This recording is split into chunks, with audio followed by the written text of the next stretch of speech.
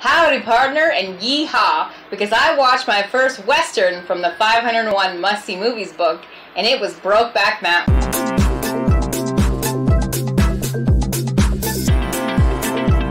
It's true, I confess, I haven't seen a lot of Western movies in the past. The closest I've come to a Western is watching The Dead Seven, which is a zombie Western movie that stars some of the Backstreet Boys and other boy band alumni like O-Town. The thing is, I'm not 100% sure this was categorized properly as a Western movie, but it was from the Western section, and I said I would watch one from the Western section, so technically I didn't break my promise.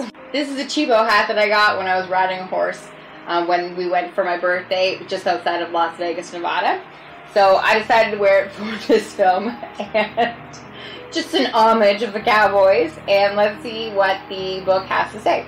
So, in an isolated Wyoming mountain range, a strong bond develops between Ennis, who's played by Heath Ledger, and Jack, who's played by Jake Gyllenhaal. The two ranch hands are hired to tend sheep. After parting ways at the end of the season, they each begin to understand their feelings a little better and eventually reunite and begin a long love affair that lasts one way or another for 19 years. Director Ang Lee has never stuck to a specific genre or even style since making his breakthrough with the 1994 romantic comedy Eat, Drink, Man, Woman. So it actually did win 3 Academy Awards. So it was Best Director, Best Achievement in Music, and Best Writing for an Adapted Screenplay.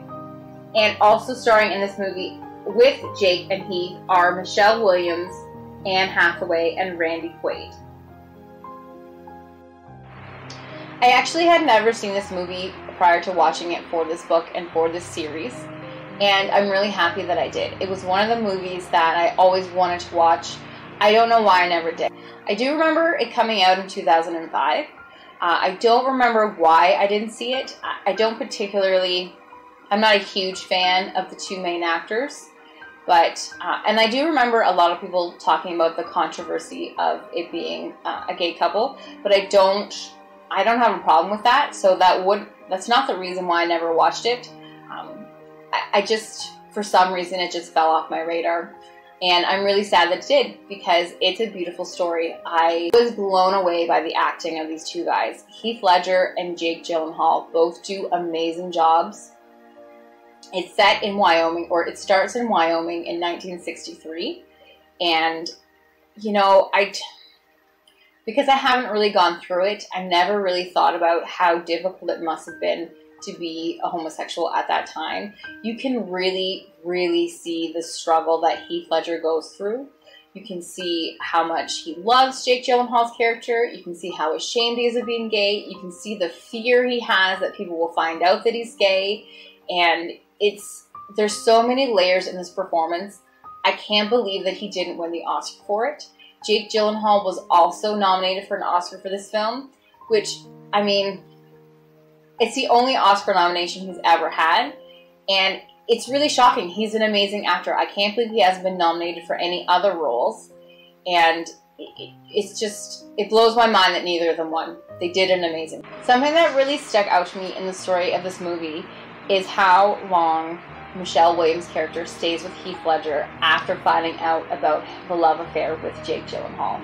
If I'm following the timeline correctly, it was 8 years before she finally divorced him, which I think speaks volumes to the time. There couldn't have been a reason for her to stay, I think, aside from the fact that she didn't want to be on her own. It was a time when it would have been very hard for an independent single mother to live on her own. So to stay in a marriage, just knowing what was going on, knowing that there wasn't really the love and trust there, or the love and trust that she thought was there, 8 years is a long time to put up with that. It's just another layer in the story that I thought was really interesting. My favorite part is when Lorraine's dad is fighting with Jake Gyllenhaal over whether or not the football game is going to be on during dinner or not, and Jake Gyllenhaal gives him the what for. This is my house, this is my son, sit your ass down. It's a great scene, I love it. Just a little comedic break that we needed at that time in the film. Silly me, growing up watching movies where everyone ends up together, I really thought this one was going to have a happy ending too.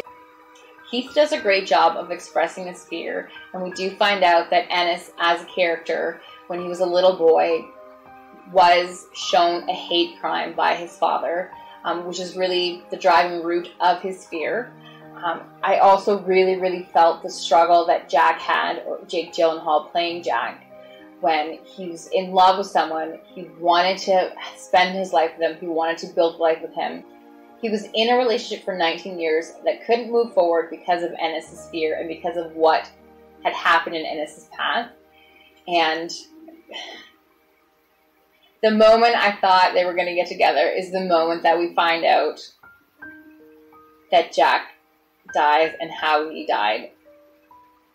And I'm sorry, it's just really sad. I don't like when people don't end up together. I don't like that this is a real thing that probably, like, the story itself isn't a true story, but things like this did really happen in the past, and I'm really sad that it took me this long to see this movie. If you haven't seen this movie, I highly recommend you see it.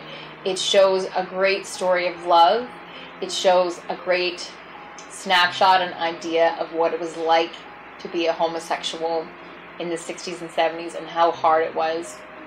And it was really emotional. It made me cry. And there's probably a lot more movies in this book that are going to make me cry. So if you do like this video, please hit the like button, subscribe, and next week, as I mentioned, we're going to be doing When Harry Met Sally.